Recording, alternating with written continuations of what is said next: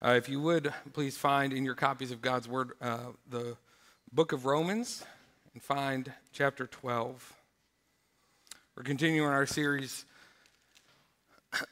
through gospel hospitality and taking a look at what it means to be hospitable with the gospel as a source of that hospitality, hospitality within the church walls. The book of Romans was a letter written in the first century by a man named Paul to a group of churches in Rome. So I hope that you have found Romans 12 in your copies of God's Word.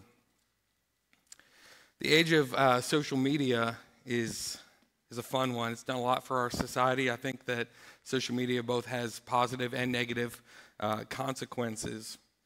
But one thing that it has definitely done is it has created within us something that people have termed FOMO, F-O-M-O, fear of missing out. As a term that was coined in 2004 in an article by Patrick McGinnis.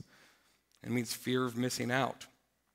And it's this idea that we are missing out on something in life. We are missing out on experiences. We are missing out on people, events, whatever it may be. We see the lives that people are living out there, and we say, man, things are way better out there for other people than they are for me. It creates in us an anxiety that what we have going on isn't as good or isn't good enough, period. It's this idea that gets into our heads that everyone out there is experiencing a better life than us. People are having fun and they're living their best life. They're going on awesome vacations. They have perfect families. They're driving awesome cars. They have super clean houses. Right? FOMO doesn't just occur on social media.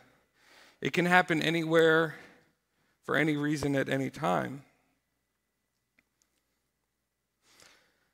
But I think that a big problem that churches are facing is that Christians in this room, right here, right now, it's not just fear of missing out. You guys are actually missing out on an awesome opportunity that is right here within our church. Not only are you missing out on an opportunity, but you're not experiencing the fullness of God, the fullness of the church in your daily walk with Jesus. And that opportunity is gospel hospitality within the church. Gospel hospitality within the church. And we're going to build on this. We're going to expand on what this looks like. But what becomes evident as we move through the New Testament is that love, hospitality, generosity, these are all clear-cut signs of someone that has been changed by grace. These are marks of a true Christian. In much the same way as you would expect someone that says, hey, I'm a diehard, lifelong Royals fan. You would expect them to know who Buddy Biancalana is. Who's Buddy Biancalana? I have no idea. Pastor Derek told me about him. But he's important enough that Pastor Derek knows about him, and he says, hey, that's kind of a litmus test for Royals fans. Or the same way that if there's someone that says, hey, I'm a diehard, lifelong Chiefs fan, you know who Elvis Gerbach is. Again, I don't know who that is. But when someone makes that claim and says, hey, I'm such and such, right? There are litmus tests. There are things that you put them up against to say, are you really? Where were you in 1985? What kind of radio did you listen to? Where were you when the last out of the such and such happened? And it's the same way when people claim to be a Jesus follower.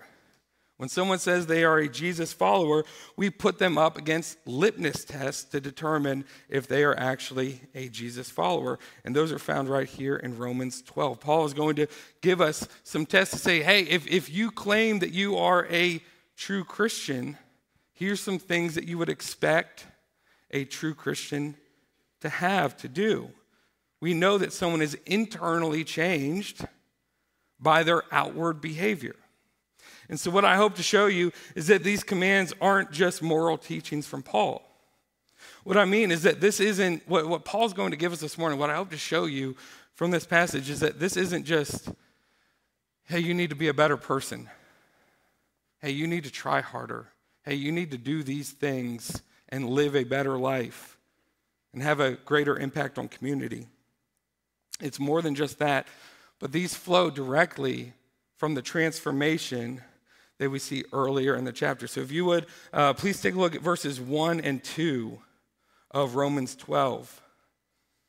And this is the source of what we see. This is what Paul says. Romans 12, 1 and 2. He says, I appeal to you, therefore, brothers, by the mercies of God, to present your bodies as a living sacrifice, holy and acceptable to God, which is your spiritual worship. Do not be conformed to the world, but be transformed by the renewal of your mind, that by testing you may discern what is the will of God, what is good and acceptable and perfect. So this is what Paul says. He says, in light of what we know about God, in light of his mercies, in light of his love, in light of all the awesome things that God has done for us, our response should be transformation. Our response is to be changed and transformed by the gospel, to believe on the gospel. And as a result of that, when we realize these truths in our heart, these will naturally flow out of us when we are changed by Jesus. So let's go ahead and let's jump right in. Romans 12 will be in verses 9 through 13 this morning. If you would, please take a look at verse 9. He says, let love be genuine. Abhor what is evil. Hold fast to what is good. Paul opens up this section with a banner for what he is going to present to us and to the church in Rome.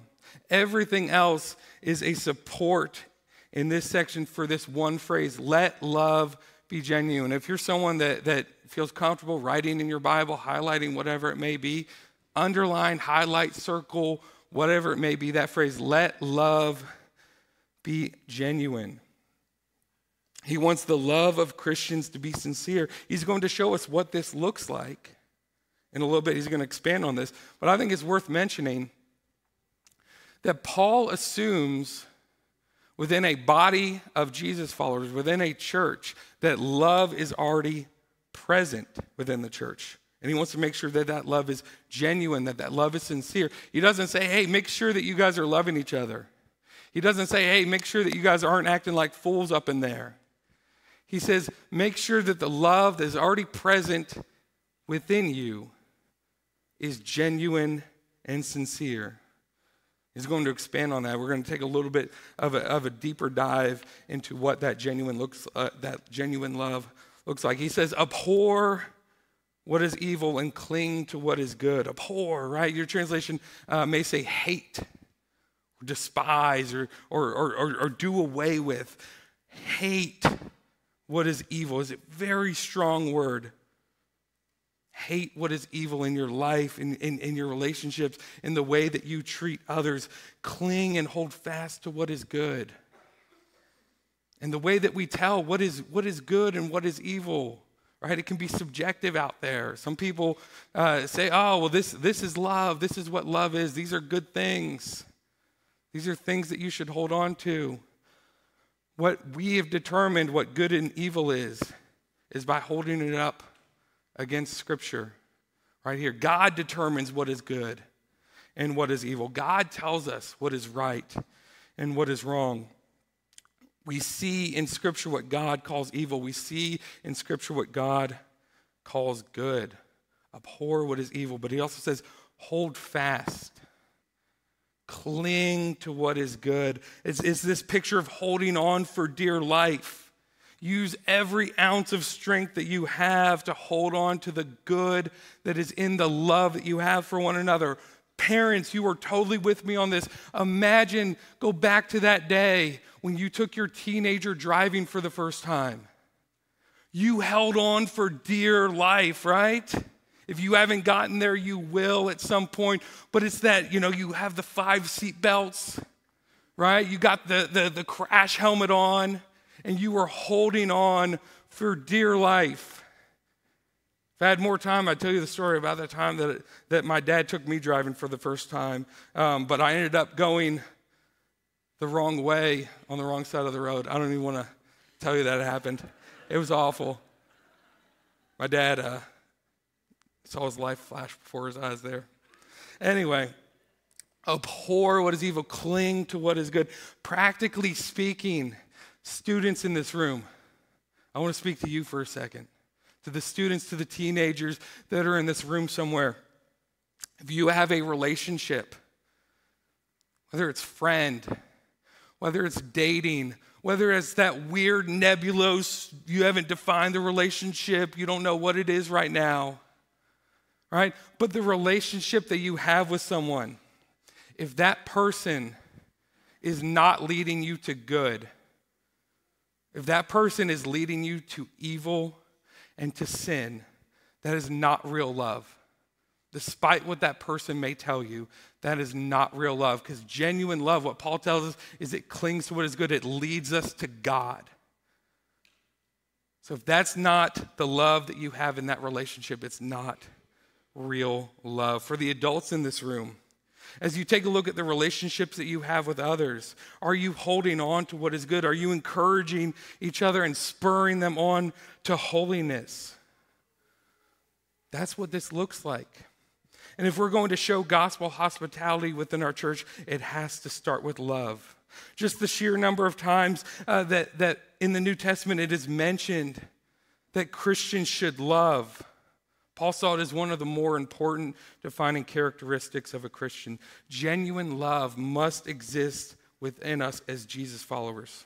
And Paul's going to give us a deeper look into that and how Christian relationships would be. Take a look at verse 10 in your Bibles. He says, love one another with brotherly affection.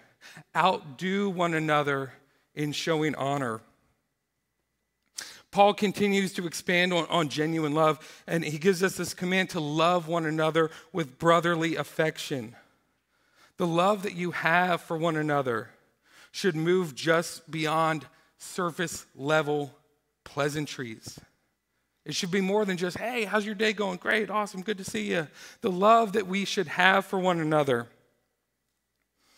should propel us to viewing each other as family. The people in this room are not just people that you go to church with. It's not just, oh, hey, they're in my Sunday school class. But these are your brothers and your sisters. These are your brothers and sisters in Christ. They're family. And because of that spiritual truth, we should love them with a deep familial bond. Paul's going to give us a little bit more practicality here. He tells us in this next phrase to outdo one another in showing honor. This is a unique phrase that occurs really only here once in the New Testament. And it's the only place where Paul encourages us to be competitive with one another, which is really interesting when you think about it.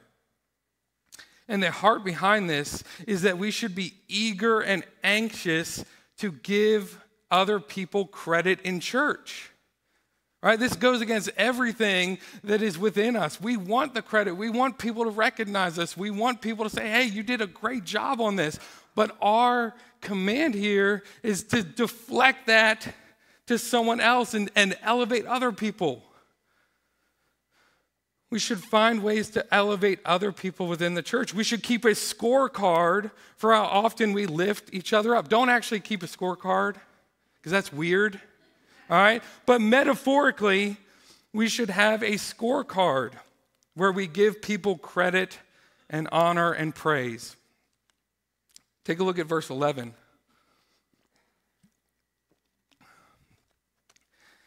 He says, do not be slothful in zeal. Be fervent in spirit and serve the Lord. Paul moves on to another statement. This word of encouragement is in the midst of exhortations to love and care for one another.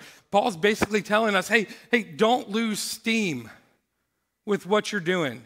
He says, I know it can be daunting. I know that it can be easy for you to kind of, man, this is hard to do this every single day and every single week. He says, keep going. Do those things with passion and with zeal. This word for slothful is a word that means to hold back, to show reluctance or to hesitate. Paul says, don't hold back on these things. Don't hesitate to fulfill these commands. This is not something that Paul wants you to draw from your own strength. Take a look at that middle phrase right there. Be fervent in spirit. Paul is telling us, hey, this comes from the Spirit. When you have the Spirit indwelling within you, when the Spirit is spurring you on and fueling you and driving you, these things will come naturally out of you. Be on fire with the Spirit. Let the Spirit consume you and drive you and fuel you. In order for us to be hospitable, to love one another with brotherly affection, to outdo one another with showing honor, and all the things that come with this, we need close communion with God. But more than that, we need daily close communion with God. And we'll get into that in just a minute. And finally, Paul gives us a phrase, serve the Lord. Paul tells us to serve the Lord. He gives us a direction for this zeal and this passion. It's sometimes a tendency for us when we hear these phrases of be on fire with the Spirit, right? Zeal and let the Spirit consume you, right? We think, oh, well, that's just emotions. That's just self-seeking attention. That's just something where it fizzles out and there's no direction. But Paul gives it direction right here. These things should drive us to be hospitable to one another, but ultimately with the end goal of serving the Lord. It should drive us to give attention to Him and glory to Him. And the way that we do that is by serving the Lord and loving others. Take a look at verse 12. He says, rejoice in hope, be patient in tribulation, be constant in prayer. When we put these things into practice, when we live this out as a Jesus follower, we're able to live differently. We're able to stand out in a good way. We're able to have hope and remain patient when things go awry. These things are quickly linked to a prayer life. Paul knows better than most that when you're putting yourself into a position as a Jesus follower to show hospitality, to serve the Lord, to do all the things, that you're going to be put into dark moments, that you're going to be put into chaos. And the life of a Jesus follower is not free from difficulty.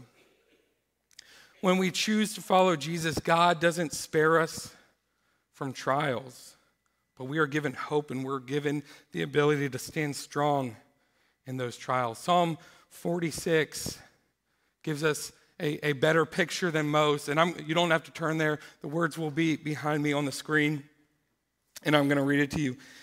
God is our refuge and strength, a very present help in trouble. Therefore, we will not fear, though the earth give way, though the mountains be moved into the heart of the sea, though its waters roar and foam, though the mountains tremble at its swelling. See, God's promise to us in the midst of difficulty, in the midst of living out your calling as a Jesus follower, isn't that He's going to stop the chaos. It's not that He's going to stop the trials and the trouble and He's going to give you an easy life. But God's promise is that He will be with you in the chaos. That God will be with you in those dark times.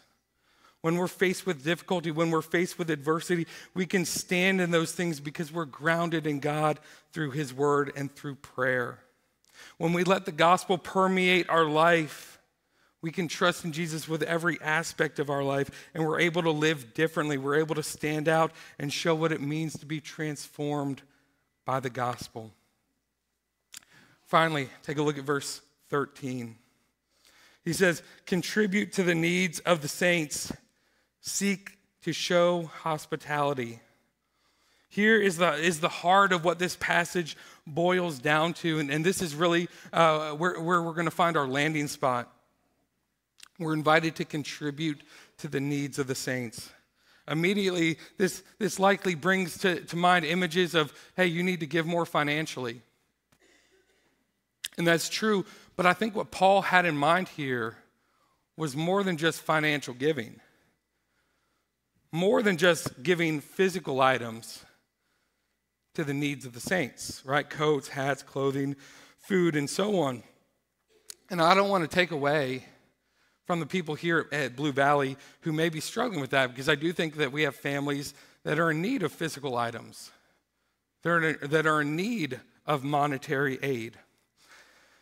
But for the most part, I think the bigger need that Blue Valley Church has is not so much a physical need, but rather a need for people to come alongside and serve and help in our ministries. And I'm going to expand on this in just a little bit.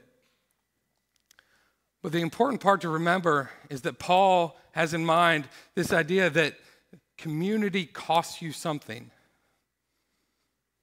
You can't come to church with a consumer mindset. We can't come to church and just say, hey, what does the church do for me? But rather coming in and saying, what can I do for the church? Taking a look at our local church and saying, where are those biggest needs and how can I help fill those? We'll touch on that just in a little bit. But I'm telling you, this next generation that's coming up, little kids, big kids, student ministry, they need people to teach them. They need people to invest in them, to build a relationship, to show them hospitality, to give them the gospel.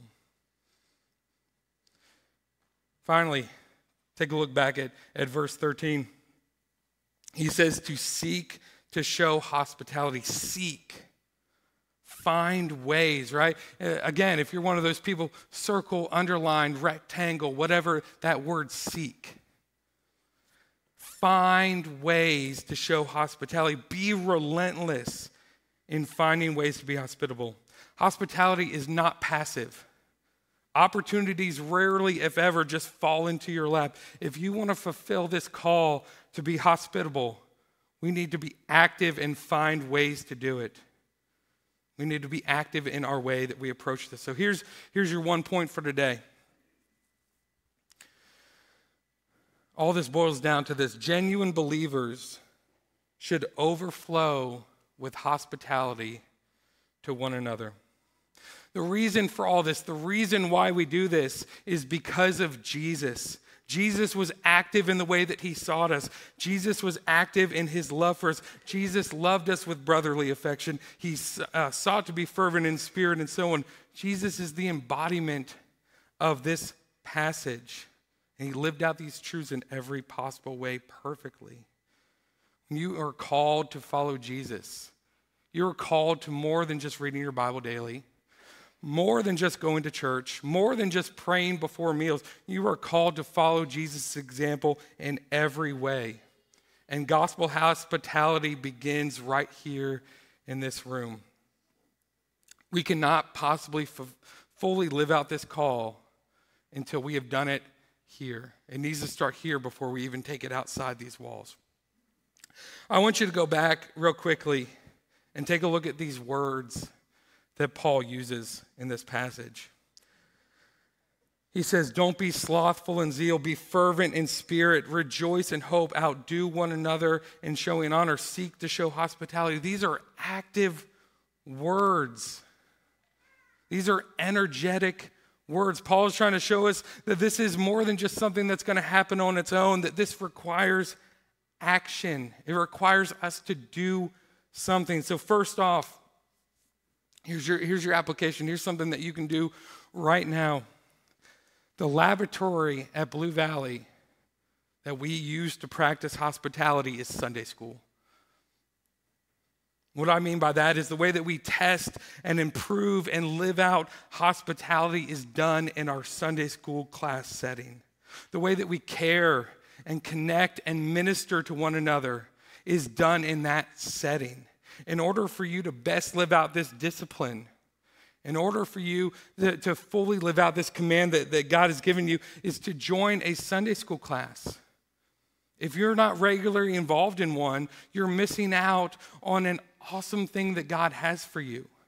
You're missing out on what God has for you by just showing up here and saying, I'm going to go to church, I'm going to go to service, and then I'm going to go home. Find a Sunday school class. Find a way to get plugged in. I promise you, it will be one of the best decisions that you ever make. If you have trouble finding a Sunday school class, come and talk to one of our staff members. Send us an email at justgas@bluevalleychurch.org, and we will get you plugged into one. And maybe you're sitting here and you're saying, well, I've been attending the Sunday school class and I love it. I'm not really ready to give that up. You may be wondering what's next for you. And this is a challenge, right? Because people, they get into their communities here. They love their Sunday school classes, and it's tough for them to give it up. But what's next for you is to come and serve.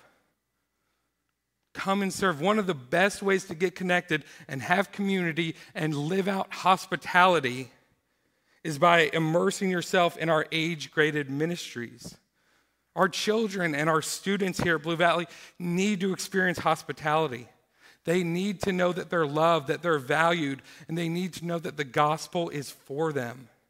It is a rewarding experience, I promise. It is such a blast, and I'm telling you, if you've ever wanted to be challenged in your faith, and if you've ever wanted to be driven to the scriptures with curveball questions, you come down to Big Kids for an hour, right? Hang out with one of our classes, and I'm telling you, they're going to throw some things at you. I never really thought about that. These are great ways to live out this passage right now, and these are things that will sustain you in the long run. But right here and right now, you can do something this morning. As you take a look around this room, as you exit this area, there may be someone in here that you don't know. Maybe someone that you don't know very well, or someone that you'd like to get to know better. Take a moment, right? Introduce yourself to that person.